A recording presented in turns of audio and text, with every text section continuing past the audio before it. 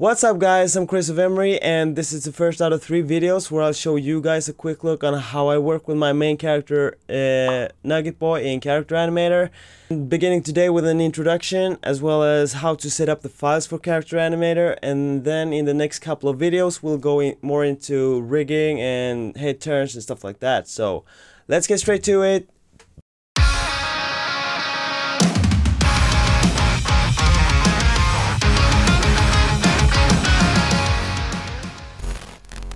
Now, if you're not familiar with Nuggetboy, which you're probably not, in short, it's my very own animated online cartoon that I've been working on for a while now and that I plan to put up on Kickstarter pretty soon. I should also say that I'm by no means a Character Animator Pro or anything like that. I'm just using the basic stuff. So first up, a quick look at the overall workflow that I use.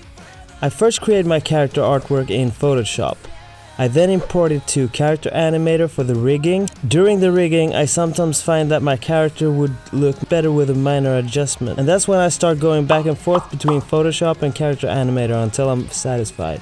You see, Photoshop and Character Animator works really well with each other, and any adjustments on my Photoshop file will be updated in Character Animator as soon as the file is saved.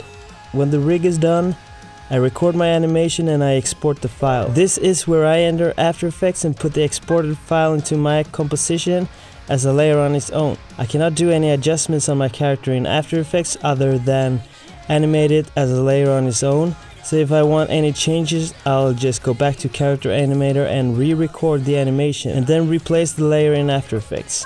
Record, import in After Effects, back to Character Animator, tweak, record, replace the file, and repeat if necessary.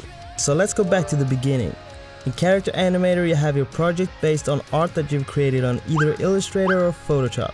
It's up to you really which one you choose. My personal choice is working in pretty high-res Photoshop files because that's where I feel the most creative and free. And when you're planning to use Character Animator, your rigging starts already in Photoshop when you create your character. Yep, you see, Adobe Character Animator has this system where it recognizes layer names, which makes it a really quick and awesome way to start your rig. So here's Nuggetboy in the Photoshop file, ready to get exported to Character Animator. As you can see, I already have my character drawn out as I mostly want to focus on the rigging in this tutorial.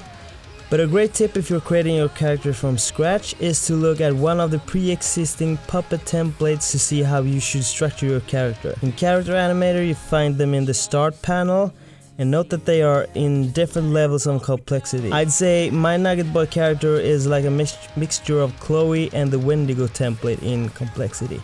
When you click one of them, they will open in both Photoshop and Character Animator. If it's your first time working, I think looking at the Chloe puppet is a good start. I actually still haven't learned the exact way all the layers should be set up from my head, and it's absolutely not because it's a complex system. It's probably more that I'm a bit lazy and just know that I don't have to learn them, since Character Animator has these great puppet templates that you always can start from and mimic. So yep, that's how I start, every time. I open one of the template puppets such as Chloe here in another window and just make sure when I draw in my character parts to structure every layer the exact same way. Now you may notice that my character has some more layers in there, such as the backpack and the antenna, and we'll look more into those things later on. But for the absolute basics, mimicking the layer structures from example Chloe works great. And so once you have a character drawn out in Photoshop or Illustrator and structured as one of the template puppets, one thing you notice immediately is that the character main group has, or at least should have, a plus in front of it. This is a way of telling Adobe Character Animator that the group is to be moved as an independent object. In my plus Nuggetboy group, I have a head and a body group. Let's start by looking at the body. In my character's body structure, I have right and left arm structured much as the Wendigo template, with upper arm, lower arm, and hand in each group.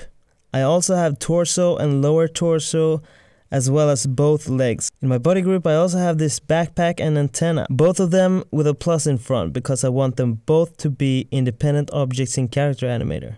Moving on to the head, we immediately see that the head group has more layers and groups to it, and it makes sense considering that there are a bunch of things going on in the face when talking and expressing different emotions.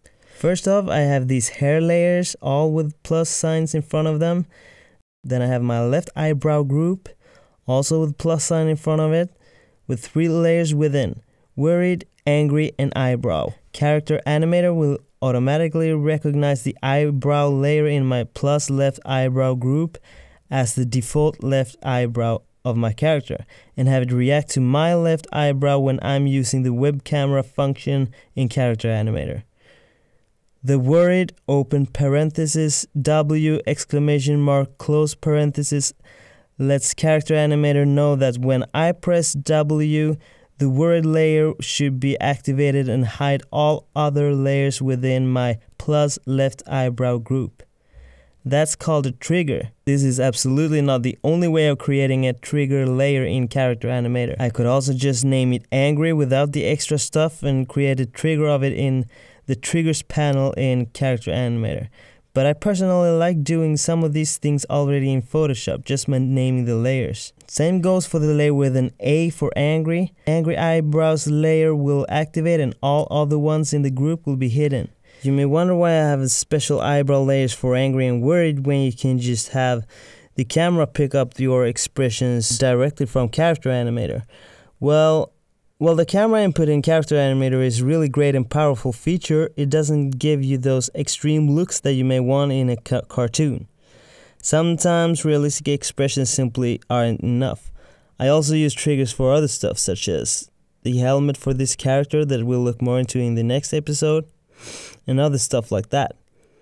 The last thing to check before we go into Character Animator is the mouth group that contains a bunch of different layers. Make sure that you've named them all exactly as the ones in the template to have them act correctly when using the camera and sound input later on.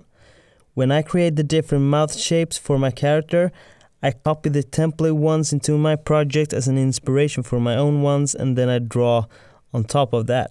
So that's it for now. This was a little bit on how I implement Character Animator into my workflow and how I set up my Photoshop files. Next part, I'll import Nuggetboy into Character Animator and focus on rigging the body. Make sure to follow nuggetboy.tv on Instagram and all that, and see you next time!